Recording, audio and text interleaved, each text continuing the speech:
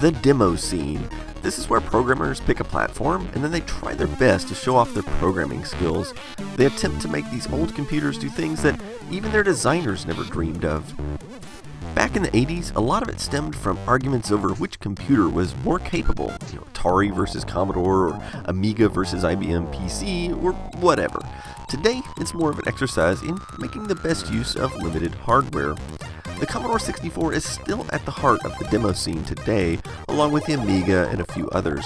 And while it's hard to pinpoint the exact time that the demo scene became a thing, it is possible to pinpoint the first ever demo for the Commodore 64. And for that, you have to go all the way back to 1982. And that's the Commodore 64 Christmas Demo. So to help you get in the Christmas spirit, let's load it up and have a look. Looking on the directory of the disk, there are 4 files, including Christmas music, Christmas code, and Christmas root. Let's load the first file on the disk, which was commonly done on the C64 by loading asterisk. Now, if you list the program, it appears to be written in BASIC. In the REM statements, you can see that this was coded by 3 guys, Wayne Eastwood, H. Rex Boucher, and Stephen Murray. I haven't been able to find out much about these guys other than they worked at Commodore in the early 1980s.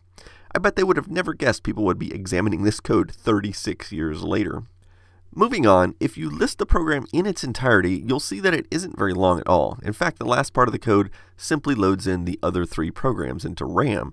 After doing a bit of poking around, I discovered that the file Christmas code gets loaded into this upper memory area here, and then Christmas root gets loaded into the first bit of available RAM, and then finally Christmas music appears to take up the majority of the computer's RAM here.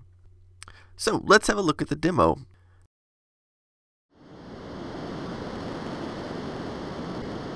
We start off with some sound of wind and some falling snow. Believe it or not, this isn't even graphics. It's all text. Those are periods falling down the screen, and at the bottom is some of the built-in character set graphics. However, that Commodore logo is a double-wide sprite.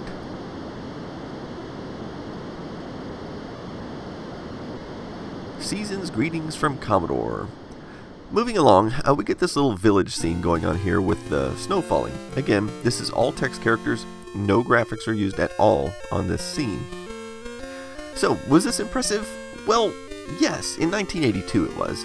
Keep in mind that the Commodore 64 had only been released a few months before this demo came out, and so much of its capabilities had yet to be exploited. And even though this is text characters, most customers walking into the stores seeing this really didn't know that. And considering what most other computers had for graphics at the time, it actually looked fairly impressive.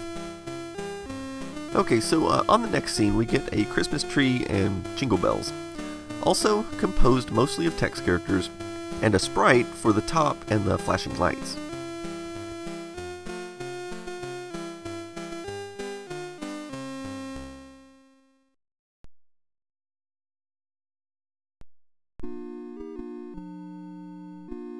In the next scene, we get this calming candle burning while we listen to Silent Night. Again, all text characters except for the flame itself, which is an animated sprite.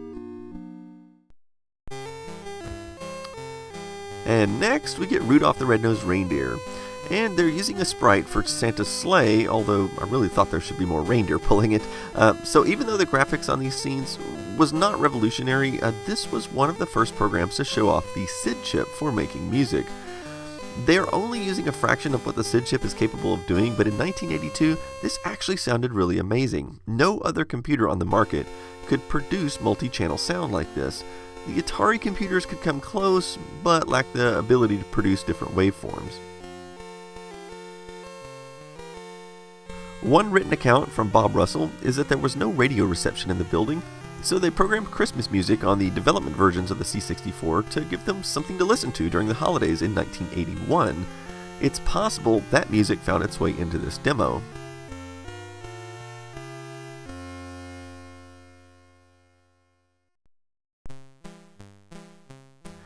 Next, we get to see and hear Frosty the Snowman. They have several different sprites going here, and these kids certainly look very happy. Even Frosty has to dance a bit. And now we get to a little advertisement for the Commodore 64. This music is Invention 13 from Bach, and it was used in a lot of Commodore's early advertising. It's surprising that they thought the CPM option was going to be a big seller. And look, only $595, which was actually a good deal at the time. You can hear the same tune being used in many of the early Commodore 64 commercials. In January 1982, the Commodore 64 personal computer was introduced with a 64K built-in memory. However, years later they switched to this more upbeat song, for better or worse.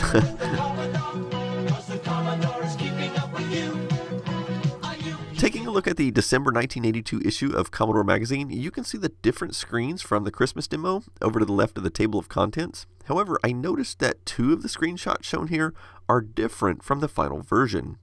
On the next page, you can see a special Christmas message from the staff. Again, there are two pictures shown here that are not seen in the actual demo itself. It makes me wonder what happened.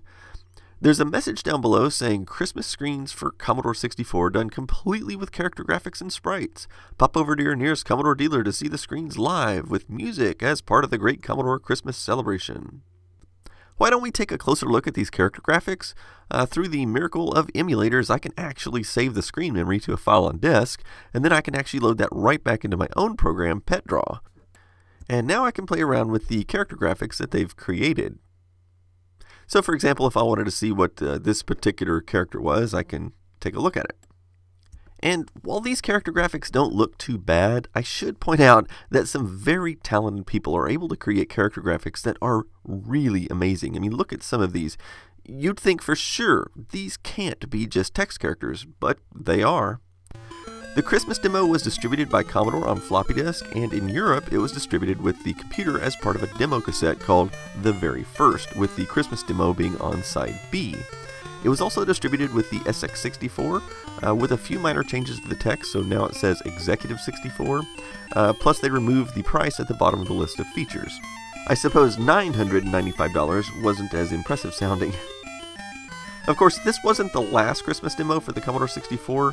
Many Christmas demos followed in the years after, mostly made by other enthusiasts. Some of these Christmas demos followed the same format of character graphics with Christmas music, such as this one, which came out in 1987. This one feels very much in the spirit of the original Christmas demo, but I think the graphics are somewhat less well made, but making good text-based graphics is definitely a skill that few people have. A few others took this further with nicely drawn bitmap graphics displays, such as the John Henry demo. And this one has a bunch of songs, and I really like some of the artwork in these. My only complaint is that all of the voices in all of the songs appear to be using the triangle waveform only, so it really doesn't take advantage of the SID chip at all. Interestingly enough, my favorite of the other demos is this one by Waveform in 1984. It depicts a village in the valley between some mountains, and the snow is created with individual pixels. It plays through several songs and has a few different backdrops as well. Obviously, I was curious if similar demos existed on other computer platforms. I did a lot of digging and asking around, and I found several short demos on many platforms, such as ones like this on the Amiga. But the only demos I could find similar to the original Commodore Christmas demo would be this one on the Atari 8-bit line. It has several songs it cycles through, and each one has a bitmap graphic to look at. However, the pokey sound chip in the Atari is not well suited for this type of music.